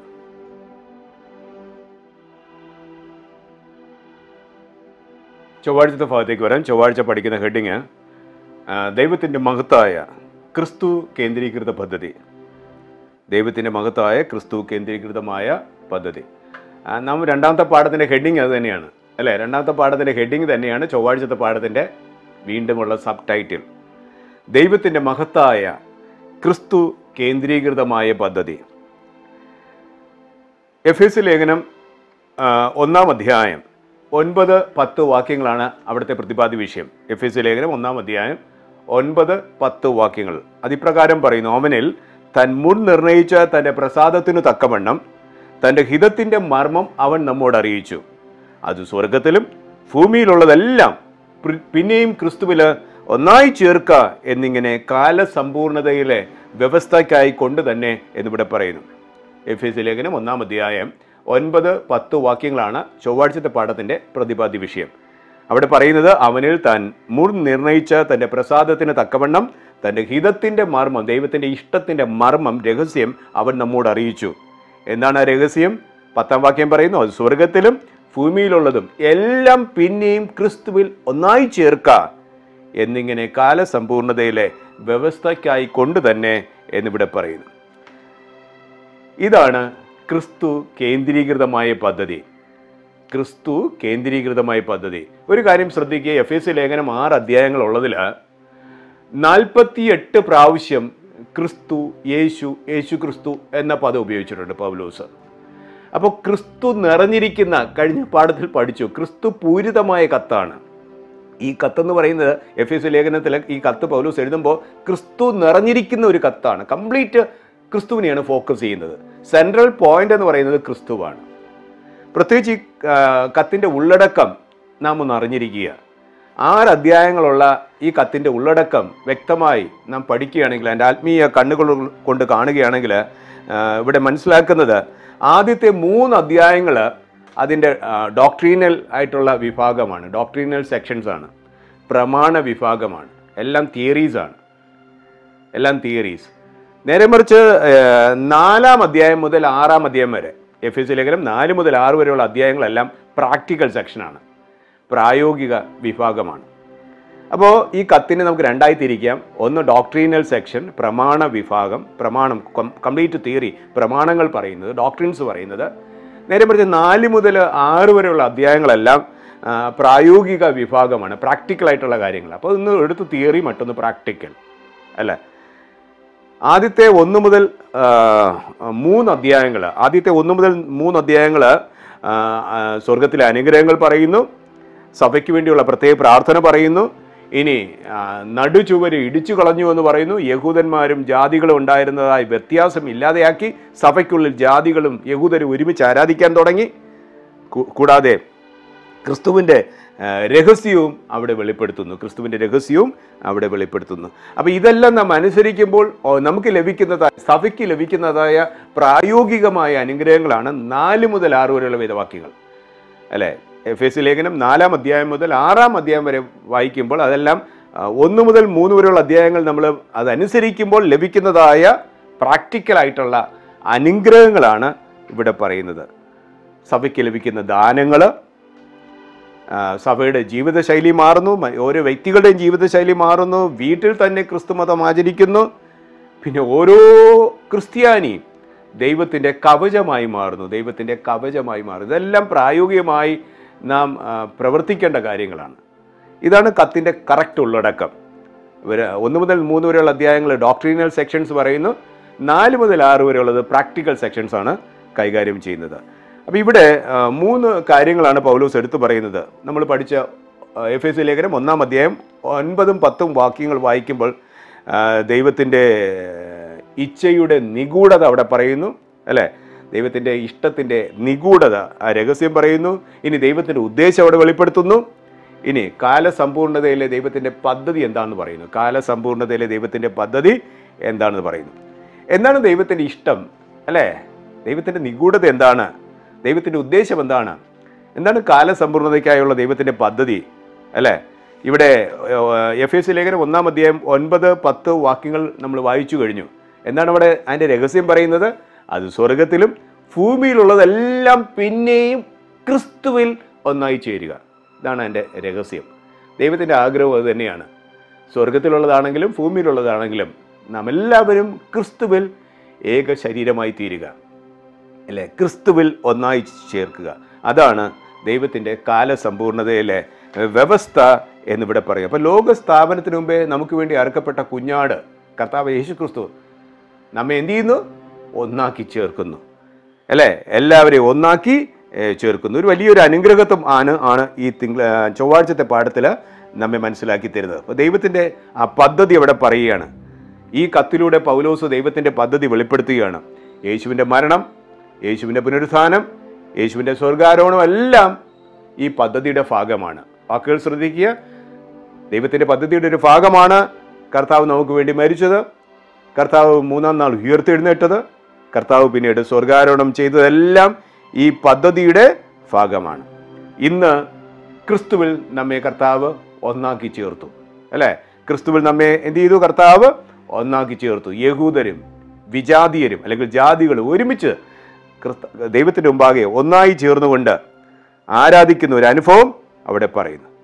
അപ്പോൾ അതുവരെ ഉണ്ടായിരുന്നതായ വിഭജന ഭരണം, ഡിവൈഡ് ആൻഡ് റൂൾ ഇല്ലാതെയായി. പണ്ടുകാലത്തുണ്ടായിരുന്നതായ വിഭജന ഭരണം ഇല്ലാതാകുകയും ദുഷ്ടശക്തികളുടെ വിഭജന ഭരണം ഇല്ലാതാകുകയും സഭയ്ക്കുള്ളിൽ ഒരു ഏകീകരണം വന്നതായിട്ട് എഫേസ്യ ലേഖനത്തിലൂടെ നമ്മെ പഠിപ്പിക്കുന്നു, അല്ലേ?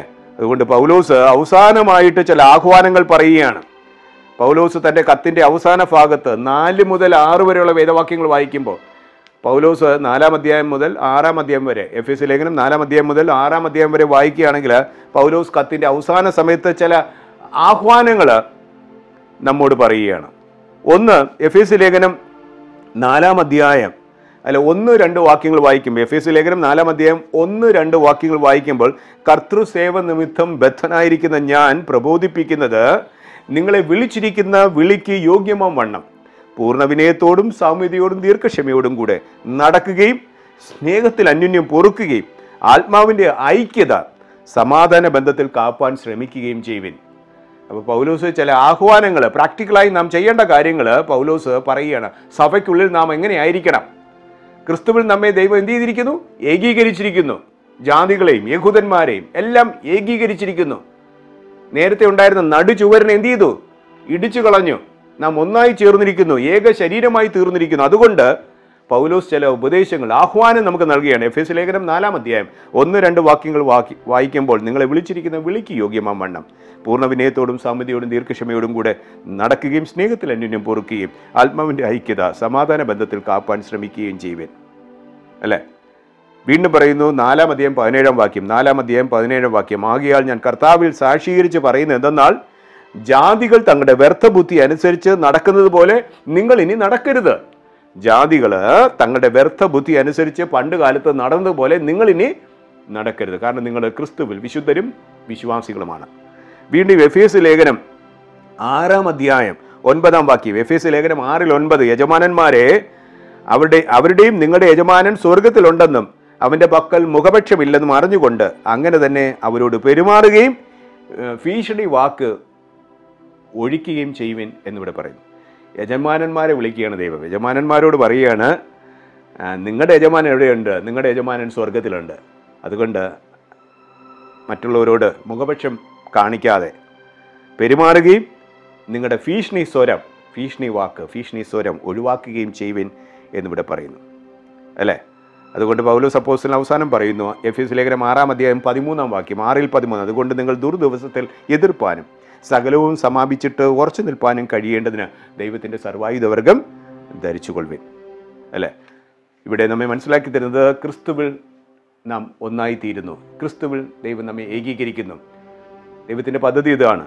ദൈവത്തിൻ്റെ മഹത്വമായ ക്രിസ്തു കേന്ദ്രീകൃതമായ പദ്ധതി എന്ന് പറയുന്നത് സ്വർഗത്തിലും ഭൂമിയിലുള്ളതെല്ലാം ക്രിസ്തുവിൽ ഒന്നായി ചേരുക, ഏക ശരീരമായി തീരുക. അത് ദൈവത്തിൻ്റെ വലിയ ഉദ്ദേശവും ദൈവത്തിൻ്റെ പദ്ധതിയും അത് കാലസമ്പൂർണ്ണതയ്ക്ക് മുമ്പേ സ്ഥാപിക്കപ്പെട്ട ഒരു നിയമവുമാണ് എന്നാണ് ചൊവ്വാഴ്ചത്തെ പാഠം നമ്മെ പഠിപ്പിക്കുന്നത്.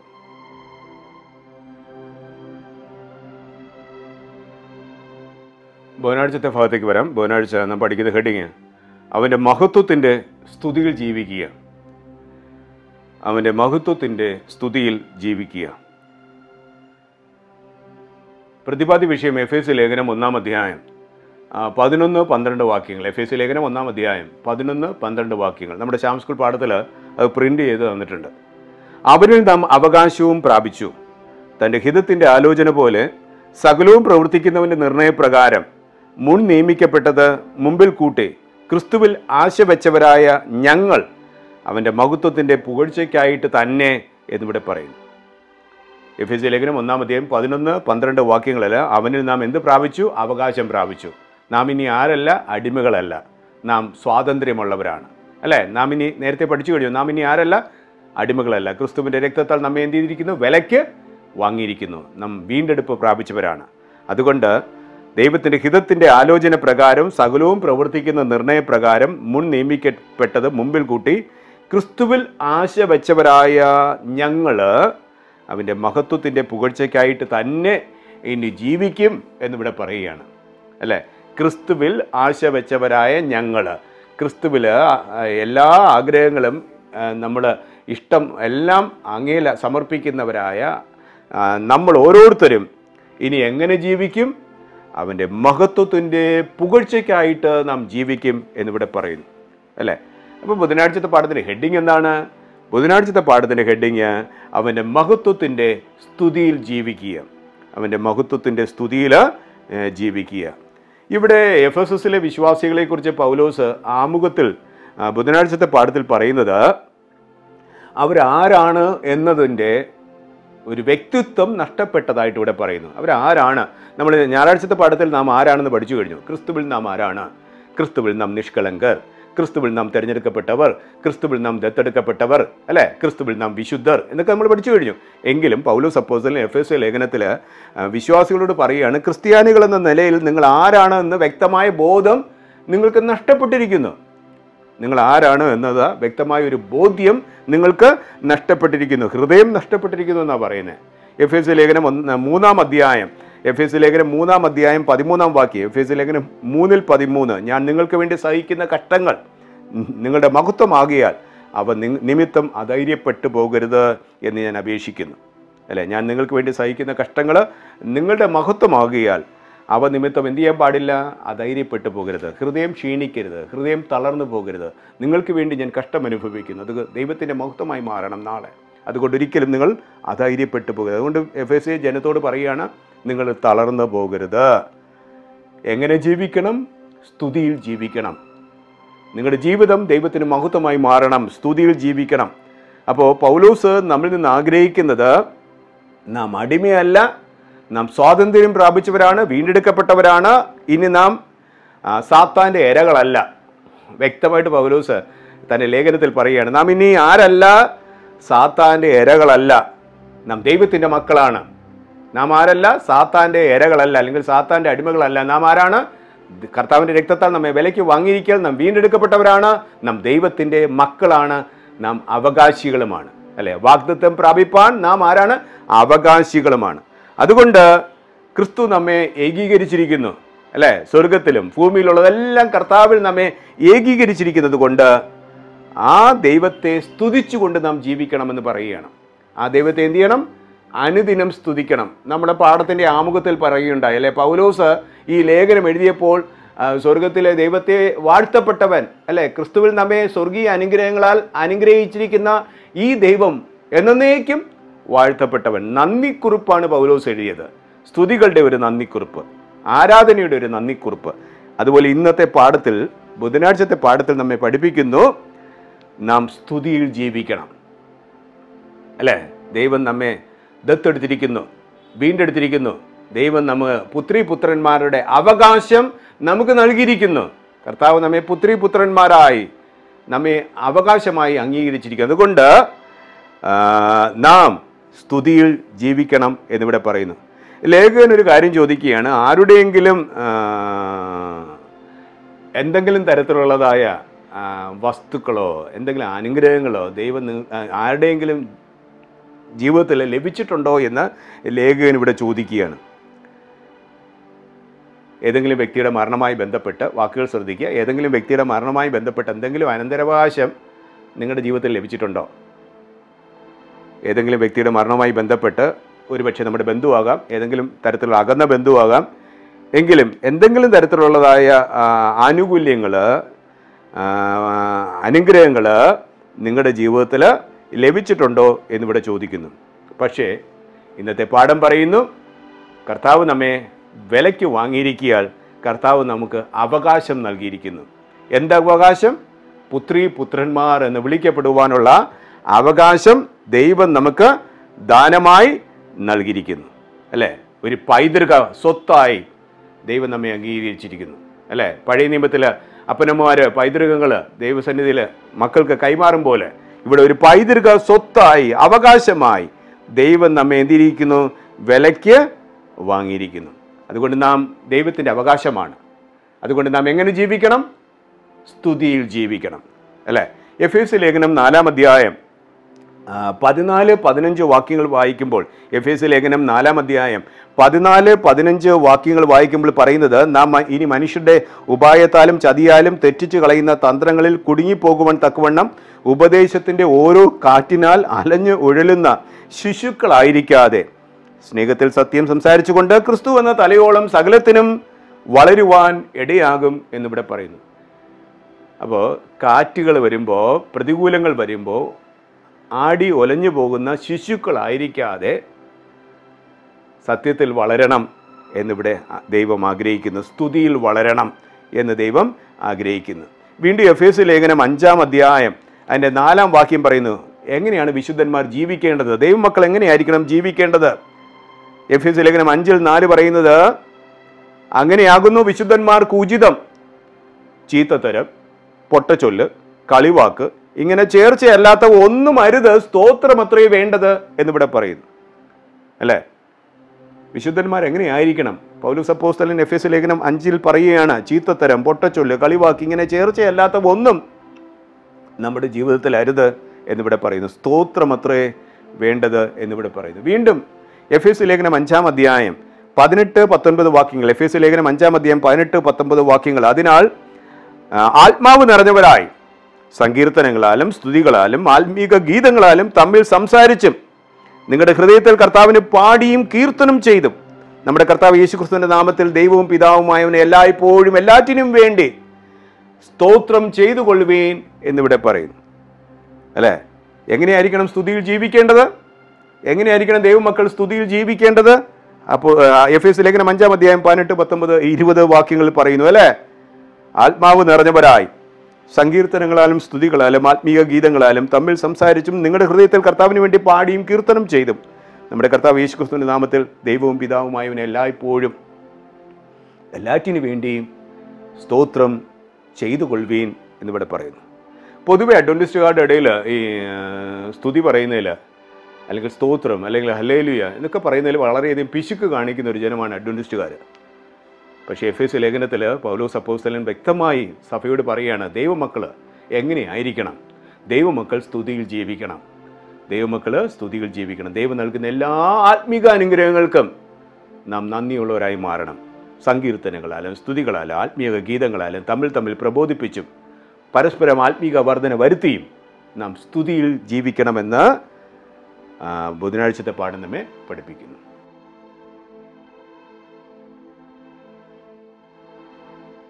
വ്യാഴാഴ്ച ഭാഗത്തേക്ക് വരാം. വ്യാഴാഴ്ച പഠിക്കുന്ന ഹെഡിങ് പരിശുദ്ധാത്മാവ് മുദ്രയും ആദ്യഘടവും. പരിശുദ്ധാത്മാവ് മുദ്രയും ആദ്യഘടവും. പ്രതിപാദ്യ വിഷയം എഫേസ്യ ലേഖനം 1-ാം അധ്യായം 13-14 വാക്യങ്ങൾ. എഫേസ്യ ലേഖനം 1-ാം അധ്യായം 13-14 വാക്യങ്ങൾ. അത് ഇപ്രകാരം പറയുന്നു, അവനിൽ നിങ്ങൾക്കും നിങ്ങളുടെ രക്ഷയെക്കുറിച്ചുള്ള സുവിശേഷം എന്ന സത്യവചനം നിങ്ങൾ കേൾക്കുകയും അവനിൽ വിശ്വസിക്കുകയും ചെയ്തിട്ട് തൻ്റെ സ്വന്തം ജനത്തിൻ്റെ വീണ്ടെടുപ്പിനു വേണ്ടി തൻ്റെ മഹത്വത്തിൻ്റെ പുകഴ്ചയ്ക്കായിട്ട് നമ്മുടെ അവകാശത്തിൻ്റെ അച്ചാരമായ വാഗ്ദത്തത്തിൻ പരിശുദ്ധാത്മാവിനാൽ മുദ്രയിട്ടിരിക്കുന്നു എന്നിവിടെ പറയുന്നു.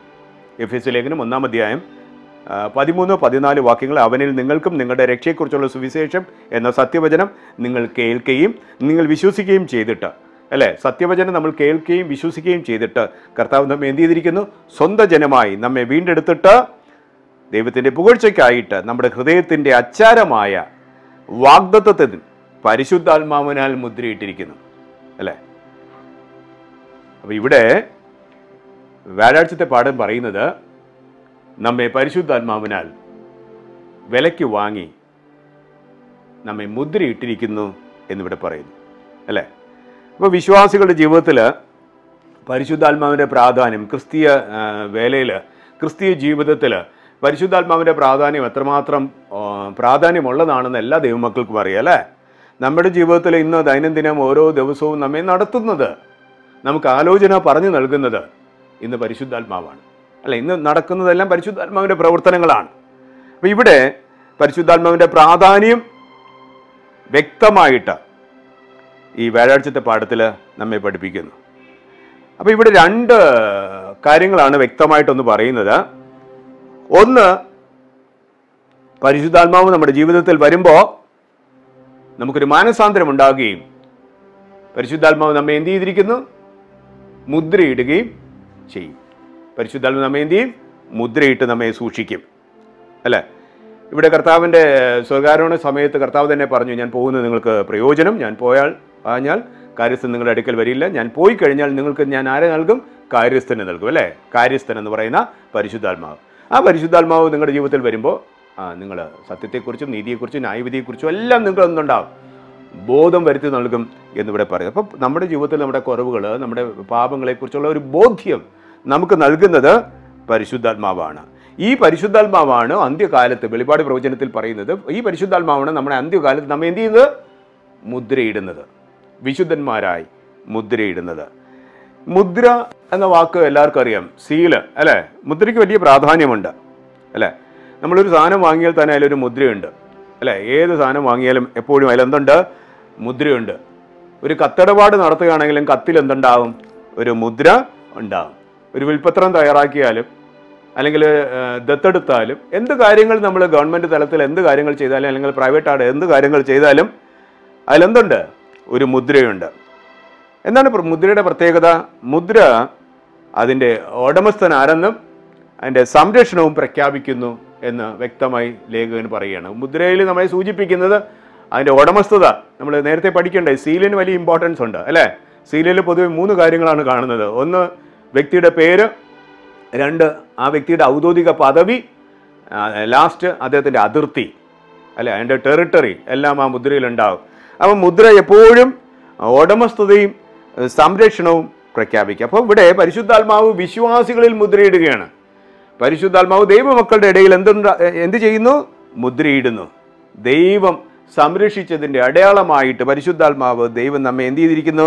മുദ്രയിട്ട് സൂക്ഷിച്ചിരിക്കുന്നു. വാഗ്ദത്തം ചെയ്യപ്പെട്ട ദൈവമക്കളെ, ദൈവം തിരഞ്ഞെടുക്കപ്പെട്ടതായ ദൈവമക്കളെ, അടിമയായി ജീവിച്ചതായ ദൈവമക്കളെ ദൈവം എന്ത് ചെയ്തിരിക്കുന്നു? മുദ്രയിട്ട് സൂക്ഷിക്കുന്നു അല്ലേ?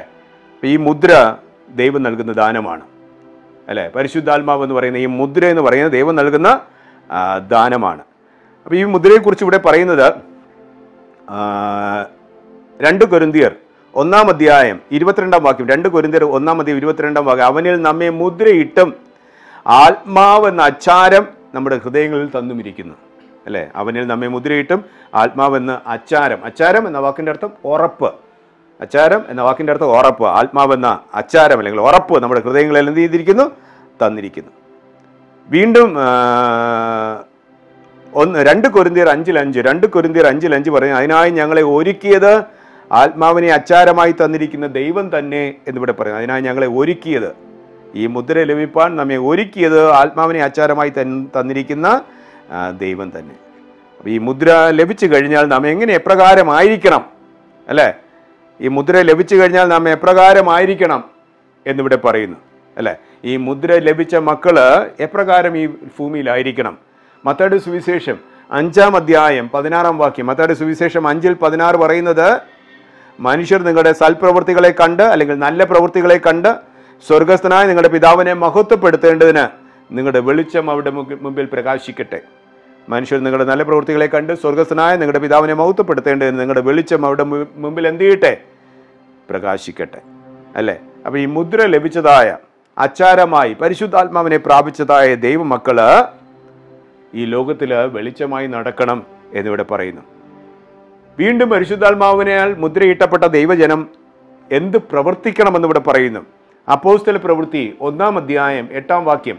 അപ്പോസ്തല പ്രവൃത്തി 1:8 പറയുന്നത്, എന്നാൽ പരിശുദ്ധാത്മാവ് നിങ്ങളുടെ മേൽ വരുമ്പോൾ നിങ്ങൾ ശക്തി ലഭിച്ചിട്ട്, ബാക്കി എല്ലാവർക്കും അറിയാം, നിങ്ങൾ ശക്തി ലഭിച്ചിട്ട് യെരുശലേമിലും യഹൂദിയിൽ എല്ലായിടത്തും ശമരിയയിലും ഭൂമിയുടെ അറ്റത്തോളവും എൻ്റെ സാക്ഷികളാകും എന്ന് പറഞ്ഞു അല്ലേ?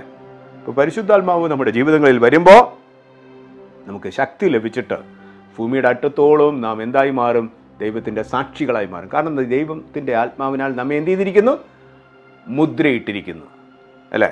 ദൈവത്തിൻ്റെ ആത്മാവിൻ്റെ അച്ചാരമായി ദൈവം നമ്മെ എന്തിരിക്കുന്നു? മുദ്ര ഇട്ടിരിക്കുന്നു. ഇവിടെ ദൈവത്തിൻ്റെ ദൂതൻ മറിയോട് പറയുന്ന ഒരു വചനമുണ്ട്. ലൂക്കോസിൻ്റെ സുവിശേഷം 1-ാം അധ്യായം 35-ാം വാക്യം. ലൂക്കോസിൻ്റെ സുവിശേഷം 1-ാം അധ്യായം 35-ാം വാക്യം. ദൂതൻ യേശുക്രിസ്തുവിൻ്റെ അമ്മയായ മറിയോട് പറയുന്നൊരു വചനമുണ്ട്. അതിന് ദൂതൻ പറയുകയാണ്, പരിശുദ്ധാത്മാവ് നിന്റെ മേൽ വരും, അത്യുന്നതൻ്റെ ശക്തി നിന്റെ മേൽ നിഴലിടും, ആകയാൽ ഉത്ഭവിക്കുന്ന വിശുദ്ധ പ്രജ ദൈവപുത്രൻ എന്ന് വിളിക്കപ്പെടും. ദൂതൻ എന്താ പറയുന്നത്? പരിശുദ്ധാത്മാവ് നിന്റെ മേൽ വരും, അത്യുന്നതൻ്റെ ശക്തി നിന്റെ മേൽ നിഴലിടും, ആകയാൽ ഉത്ഭവിക്കുന്ന വിശുദ്ധ പ്രജ ദൈവപുത്രൻ എന്ന് വിളിക്കപ്പെടും. അല്ലേ? ഈ മറിയോട് ദൂതൻ പറഞ്ഞ വചനം തന്നെ നമ്മോടും പറയുകയാണ്. നമ്മുടെ ഉള്ളിൽ പരിശുദ്ധാത്മാവ് വരും. പരിശുദ്ധാത്മാവ് നമ്മുടെ ഉള്ളിൽ വരുമ്പോൾ നമ്മൾ നിന്ന് കാണിക്കേണ്ട പ്രവൃത്തികൾ എന്ന് പറയുന്നത് ദൈവത്തിൻ്റെ സ്വരൂപമാണ്. ദൈവത്തിനെ തന്നെ നാം ഈ ഭൂമിയിൽ സത്യ വെളിച്ചമായി വെളിപ്പെടുത്തണം എന്നിവിടെ പറയുന്നു. വീണ്ടും മുദ്രയുടെ വേറൊരു ലക്ഷണം എന്ന് പറയുന്നത് ഉറപ്പാണ്. മുദ്ര എപ്പോഴും ഉറപ്പിനെ സൂചിപ്പിക്കുന്നു. ഒരു ഗ്യാരണ്ടി, അല്ലേ? ഒരു അച്ചാരം അല്ലെങ്കിൽ ഒരു ഉറപ്പ്, അതാണ് മുദ്ര എപ്പോഴും സൂചിപ്പിക്കുന്നത്, അല്ലേ? മുദ്ര എപ്പോഴും നമുക്ക് ഒരു ഗ്യാരണ്ടി നൽകുന്നു, അല്ലേ?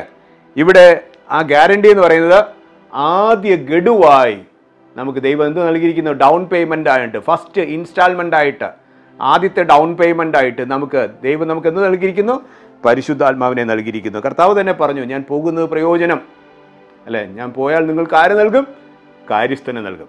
അവൻ നിങ്ങളെ സകല സത്യത്തിലും എന്ത് ചെയ്യും? വഴി നടത്തും. അതുകൊണ്ട് ദൈവം നമുക്ക് ആദ്യ ഗഡുവായി, ദൈവത്തിൻ്റെ മക്കൾക്ക് ആദ്യ ഗഡുവായി ദൈവം നമുക്ക് എന്ത് നൽകിയിരിക്കുന്നു? പരിശുദ്ധാത്മാവിനെ നൽകിയിരിക്കുന്നു. ഇതൊരു വലിയ അമൂല്യമായ ഒരു വസ്തുവാണ്, അമൂല്യമായ വിലയുള്ള ഒരു വസ്തുവാണ് ദൈവം നമുക്ക് നൽകിയിരിക്കുന്ന പരിശുദ്ധാത്മാവ്, അല്ലേ? അപ്പോൾ ഇത് ആദ്യ ഗഡുവായി ദൈവം നമുക്ക് നൽകിയിരിക്കുന്നു. അതുകൊണ്ട് ഈ പരിശുദ്ധാത്മാവിനെ വളരെയധികം നന്ദിയോടും വിധേയത്വത്തോടും കൂടെ അതിനെ സ്വീകരിക്കണം എന്ന് പൗലോസ് പറയുകയാണ്. ദൈവം നൽകിയിരിക്കുന്ന പരിശുദ്ധാത്മാവിനെ എങ്ങനെ സ്വീകരിക്കണം? വളരെ കൃതജ്ഞതയോടും അല്ലെങ്കിൽ നന്ദിയോടും വിധേയത്വത്തോടും കൂടി നാം എന്ത് ചെയ്യണം? അത് സ്വീകരിക്കണം. ഇപ്പോൾ ദൈവത്തിൻ്റെ വേല ശുഷ്കാന്തിയോട് ലോകത്തിൽ ചെയ്യണമെങ്കിൽ ദൈവങ്ങൾക്ക് ഇന്ന് ആവശ്യം ദൈവത്തിൻ്റെ പരിശുദ്ധാത്മാവാണ്. ദൈവത്തിൻ്റെ പരിശുദ്ധാത്മാവ് ഇല്ലാതെ നമുക്ക് ഈ ലോകത്തിൽ ഒന്നും ചെയ്യാൻ കഴിയില്ല. സുവിശേഷ വേല അനുഗ്രഹിക്കപ്പെടണമെങ്കിൽ, ദൈവത്തിൻ്റെ സഭയുടെ വേല അനുഗ്രഹിക്കപ്പെടണമെങ്കിൽ നമ്മുടെ ഉള്ളിൽ ആര് വസിക്കണം? പരിശുദ്ധാത്മാവ് വസിക്കണം, അല്ലേ? പരിശുദ്ധാത്മാവ് നമ്മുടെ ഉള്ളിൽ വരുമ്പോൾ നാം ശക്തി ലഭിച്ചിട്ട് യെരുശലേമിലും യഹൂദയിലും ശമരിയയിലും ഭൂമിയുടെ അറ്റത്തോളവും നിങ്ങൾ എന്തായി മാറും? സാക്ഷികളായി മാറും. അതുകൊണ്ട് പരിശുദ്ധാത്മാവ് നമ്മെ മുദ്രയിട്ടിരിക്കുകയാണ്, അല്ലേ? മുദ്രയിട്ടിരിക്കുകയാണ്. ആദ്യ ഗഡുവായി ദൈവം നമുക്ക്, ദൈവത്തിൻ്റെ ആത്മാവിനെ നമുക്ക് ഫ്രീ ആയിട്ട്, ഒരു ചെലവുമില്ലാതെ ഫ്രീ ആയിട്ട് ദൈവം നമുക്ക് എന്തിരിക്കുകയാണ്? ആദ്യ ഗഡുവായി ദൈവത്തിൻ്റെ ആത്മാവിനെ നമുക്ക് നിക്ഷേപിച്ചിരിക്കുകയാണ് നമ്മുടെ ഹൃദയങ്ങളിൽ, അല്ലേ? ദൈവത്തിൻ്റെ ആത്മാവിനെ നമ്മുടെ ഹൃദയങ്ങളിൽ എന്ത് ചെയ്തിരിക്കുന്നു? നിക്ഷേപിച്ചിരിക്കുന്നു. അതുകൊണ്ട് നാം നന്ദിയുള്ളവരായി ഇത് പ്രാപിച്ചുകൊണ്ട് ദൈവവേല ശക്തിയോടുകൂടി ചെയ്യുവാൻ വ്യാഴാഴ്ചത്തെ പാഠം നമ്മെ പഠിപ്പിക്കുന്നു. വെള്ളിയാഴ്ചത്തെ ഭാഗത്തിൽ നാം ഇത് പഠിച്ചതായ മെയിൻ ഹെഡിങ് ആണ്. അതിനെ വീണ്ടും ആവർത്തിക്കുന്നത് ദൈവത്തിൻ്റെ മഹത്വമായ ക്രിസ്തു കേന്ദ്രീകൃത പദ്ധതി. എഫേസ്യ ലേഖനത്തിൽ ഈ 6 അധ്യായങ്ങളുള്ളതിൽ മൊത്തത്തിൽ ക്രിസ്തുവിനെ മാത്രം ഫോക്കസ് ചെയ്തുകൊണ്ട്, ക്രിസ്തുവാണ് നമ്മുടെ ഏക രക്ഷകൻ, ക്രിസ്തുവാണ് നമ്മുടെ രക്ഷയുടെ മാർഗം, അത് പരിശുദ്ധാത്മാവിലൂടെ നാം സ്വീകരിക്കണം എന്നൊക്കെയുള്ളതായ ഒരു ഉള്ളടക്കമാണ് ഇവിടെ പറയുന്നത്. ആദ്യത്തെ 3 അധ്യായങ്ങൾ അതിൻ്റെ ഡോക്ട്രിനൽ സെക്ഷൻസും, എഫേസ്യ ലേഖനം 4 മുതൽ 6 വരെയുള്ള അധ്യായങ്ങളെല്ലാം പ്രായോഗികമായി നാം ജീവിതത്തിൽ പ്രയോഗിക്കേണ്ടതായ, പ്രാക്ടിക്കലായിട്ട് നാം ചെയ്യേണ്ടതായ കാര്യങ്ങളാണ് ഈ അധ്യായങ്ങൾ മുഴുവൻ നമ്മെ പഠിപ്പിക്കുന്നത്. അതുകൊണ്ട് നമ്മൾ പഠിച്ച മനപ്പാഠവാക്യം എന്താണ്? സ്വർഗത്തിലെ സകല ആത്മീയ അനുഗ്രഹത്താലും നമ്മെ ക്രിസ്തുവിൽ അനുഗ്രഹിച്ചിരിക്കുന്ന നമ്മുടെ കർത്താവ് യേശു ക്രിസ്തുവിൻ്റെ ദൈവവും പിതാവുമായവൻ വാഴ്ത്തപ്പെട്ടവൻ, അല്ലേ? പൗലോസ് അപ്പോസ്തലൻ ദൈവം നൽകിയ എല്ലാ അനുഗ്രഹങ്ങൾക്കും പൗലോസ് നന്ദി അറിയിക്കുകയാണ്. എഫേസ്യരുടെ ജീവിതത്തിലെയും പ്രത്യേകത അതായിരുന്നു. എഫെസ്യർ ജനത്തിനും ഒരു വലിയൊരു മാതൃക അവർക്കുണ്ടായിരുന്നു. അവരെല്ലായ്പ്പോഴും ദൈവത്തിന് നന്ദി അർപ്പിക്കുമായിരുന്നു. അതുകൊണ്ടാണ് പൗലോസ് പറയുന്നത്, ദൈവം നൽകിയിരിക്കുന്ന എല്ലാ അനുഗ്രഹങ്ങൾക്കും നിങ്ങൾ എന്തായി മാറണം? നന്ദി അർപ്പിക്കണം. കാരണം ദൈവം നമ്മെ തിരഞ്ഞെടുത്തിരിക്കുന്നു. ഈ പാഠത്തിൽ പഠിച്ച കാര്യങ്ങൾ അതൊക്കെയാണ്. ദൈവം നമ്മെ തിരഞ്ഞെടുത്തിരിക്കുന്നു. ദൈവം നമ്മെ പുത്രീപുത്രന്മാരായി അംഗീകരിച്ചിരിക്കുന്നു. നമ്മെ പാപത്തിൽ നിന്ന് വീണ്ടെടുത്തിരിക്കുന്നു. അല്ലേ? ക്രിസ്തു നമ്മെ പാപത്തിൽ നിന്ന് വീണ്ടെടുത്തിരിക്കുന്നു. നടുചുവനെ എന്ത് ചെയ്തു? ഇടിച്ചു കളഞ്ഞു. ജാതികളും യഹൂദരെല്ലാം ഒരുമിച്ച് ഏക ശരീരമാകുമാറ് ദൈവത്തെ ആരാധിക്കുവാൻ ദൈവം നമ്മെ പുത്രീപുത്രന്മാരായുടെ അവകാശം നൽകിയിരിക്കുന്നു. നാം ഇനി പാപികളല്ല, നാം സ്വതന്ത്രരാണ്. അല്ലേ? ദൈവം നമ്മെ കർത്താവിൻ്റെ രക്തത്താൽ വിലയ്ക്ക് വാങ്ങിയിരിക്കുന്നു. അതുകൊണ്ട് ഇത്രയും അധികം ആത്മീക അനുഗ്രഹങ്ങൾ ലഭിച്ചതായി ദൈവമക്കൾ ഇനി എങ്ങനെ ജീവിക്കണം? സ്തുതിയിൽ ജീവിക്കണം. അല്ലേ? ഇത്രയും അധികം ആത്മീയ അനുഗ്രഹങ്ങൾ പ്രാപിച്ചതായി ദൈവമക്കൾ സ്തുതിയിൽ ജീവിക്കണം. സ്തുതിയിൽ ജീവിക്കണമെങ്കിൽ നമ്മുടെ ഉള്ളിൽ ആര് വസിക്കണം? പരിശുദ്ധാത്മാവ് വസിക്കണം. ദൈവം നമ്മെ പരിശുദ്ധാത്മാവിൻ്റെ ആദ്യ ഗഡു, ആദ്യ ഇൻവെസ്റ്റ്മെൻറ്റ്, ആദ്യ നിക്ഷേപവുമായി ഹൃദയത്തിൽ ദൈവം നമുക്ക് നൽകിയിരിക്കുന്നു. അത് ദാനമായി നാം സ്വീകരിക്കുകയാണെങ്കിൽ, വിധേയത്വത്തോടെ നന്ദിയോടെ അത് സ്വീകരിക്കുകയാണെങ്കിൽ ലോകത്തിൽ ശക്തിയോടുകൂടി സുവിശേഷ വേല ചെയ്യാൻ കഴിയുമെന്ന് പൗലോസ് അപ്പോസ്തലൻ നമുക്ക് ദൃഷ്ടാന്തം കാണിച്ചിരിക്കുന്നു.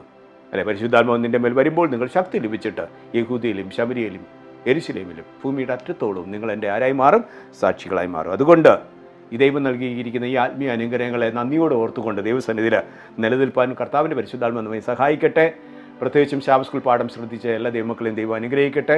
ഈഡൻ മിനിസ്ട്രിക്കായി പ്രാർത്ഥിക്കുക. ഈഡൻ ടിവിയിൽ പിന്നിൽ പ്രവർത്തിക്കുന്ന എല്ലാ മക്കൾക്കായി പ്രാർത്ഥിക്കുക. ഇത് അനേകർക്ക് സാക്ഷ്യമായി നിലനിൽപ്പാൻ കർത്താവ് ഒരുക്കട്ടെ എന്ന പ്രാർത്ഥനയോടുകൂടി ശാബത്ത് സ്കൂൾ പാഠം അവസാനിപ്പിക്കുന്നു. ദൈവം നമ്മെ എല്ലാവരെയും സമൃദ്ധിയായി അനുഗ്രഹിക്കുമാറാകട്ടെ.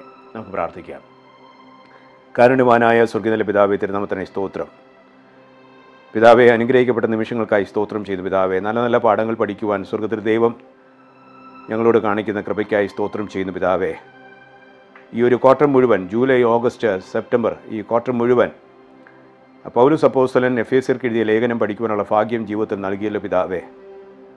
കർത്താവെ, എഫേസ്യർക്ക് അവരുടെ ജീവിതത്തിലുള്ള ദൈവത്തോടുള്ള സ്നേഹം കുറഞ്ഞു പോകാതിരിക്കാനും പിൽക്കാലത്ത് അവരുടെ ജീവിതത്തിൽ വിശ്വാസത്യാഗം സംഭവിക്കാതിരിക്കാൻ വേണ്ടി പൗലോസ് തടവറയിൽ കടന്നുകൊണ്ട് എഴുതുന്ന കത്താണെന്ന് നിങ്ങൾ അറിയുന്നു പിതാവേ. പൗലോസ് അവരോട് കാണിക്കുന്ന ആത്മീയ സ്നേഹത്തിനായി ഞങ്ങളങ്ങ് നന്ദി അർപ്പിക്കുന്നു പിതാവേ. അതിനായി കർത്താവ് പലപ്പോഴും ഞങ്ങളുടെ ജീവിതങ്ങളിൽ ഈ കത്തിലൂടെ ഞങ്ങളെ ഇടപെടുന്ന കൃപകൾക്കായി സ്തോത്രം. എഫെസ്യ ലേഖനത്തിൽ വന്നതായ വിശ്വാസത്യാഗവും ദൈവത്തോടുള്ളതായ സ്നേഹത്തിൻ്റെ കുറവും ഞങ്ങളുടെ ജീവിതത്തിൽ ഉണ്ട് എന്ന് നിങ്ങൾ അറിയുന്നു പിതാവേ. അതിനായി അതിൽ നിന്ന് മാനസാന്തരപ്പെടുവാൻ ഞങ്ങളെ സഹായിക്കണമെന്ന് പ്രാർത്ഥിക്കുന്നു. ഇന്നത്തെ പാഠം പഠിച്ചതുപോലെ കർത്താവ് ഞങ്ങളെ പാപത്തിൽ നിന്ന് വീണ്ടെടുത്തിരിക്കുന്നു, വിലയ്ക്ക് വാങ്ങിയിരിക്കുന്നു. അതുകൊണ്ട് കർത്താവിനെ സ്വന്തം രക്ഷിതാവായി സ്വീകരിച്ചുകൊണ്ട് പരിശുദ്ധാത്മാവിനെ പ്രാപിച്ച് സ്തുതിയിൽ ജീവിക്കുവാൻ ഇന്നത്തെ പാഠം നമ്മെ പഠിപ്പിച്ച കൃപകൾക്കായി സ്തോത്രം. ഇത് പാഠം ശ്രദ്ധിച്ച എല്ലാ ദൈവമക്കൾക്കായി പ്രാർത്ഥിക്കുന്നു. എല്ലാവരുടെയും നിമാനിക്കണം. ഉള്ളങ്ങൾ അറിയുന്ന ദൈവം അവർക്ക് ആവശ്യമായ സമാധാനവും സന്തോഷവും നൽകണം പ്രാർത്ഥിക്കുന്നു. പ്രത്യേകിച്ച് ഈഡൻ ടിവിക്കായി പ്രാർത്ഥിക്കുന്നു. എൻ്റെ പിന്നിൽ പ്രവർത്തിക്കുന്ന മക്കൾക്കായി പ്രാർത്ഥിക്കുന്നു. പിതാവേ, ഇത് അനേകർക്ക് സാക്ഷ്യമായി തീരുവാൻ സഹായിക്കണമേ. കർത്താവെ, അന്ത്യകാലത്ത് നാം ജീവിക്കുന്ന പിതാവേ, അങ്ങയുടെ ആത്മാവിനെ പ്രാപിച്ചുകൊണ്ട് ധൈര്യത്തോട് ദൈവവേലയിൽ നിൽക്കുവാനും ഞങ്ങളുടെ സ്നേഹം തണുത്തു പോകാതിരിക്കാനും കർത്താവിൻ്റെ അമിതവേലയിൽ ഞങ്ങൾ ശുഷ്കാന്തിയുള്ളവരായി ദിനം പ്രതി കാണപ്പെടുവാൻ ഞങ്ങളെ സഹായിക്കണം. എല്ലാവരും ഉപരി അങ്ങ് മേഹാരുനായി കടന്നു വരുമ്പോൾ അങ്ങേ എതിരേൽക്കുന്ന കൂട്ടത്തിൽ ഞങ്ങളും കാണപ്പെടുവാൻ ഞങ്ങളെ സഹായിച്ചൊരുക്കണമെന്ന് യേശുവിൻ നാമത്തിൽ ചോദിക്കുന്ന പ്രാർത്ഥന കേൾക്കണം. പരിശുദ്ധനായ നല്ല പിതാവേ, ആമേൻ.